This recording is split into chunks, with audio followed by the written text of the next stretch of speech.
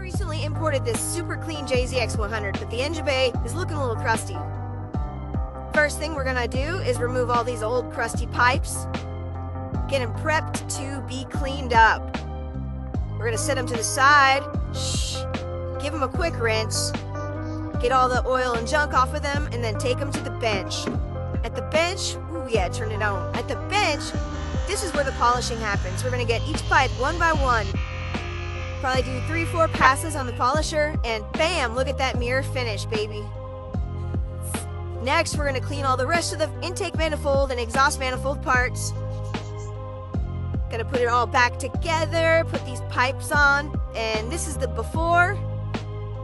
Look how ugly. Now, bam, look how beautiful. Thanks for watching. Follow me for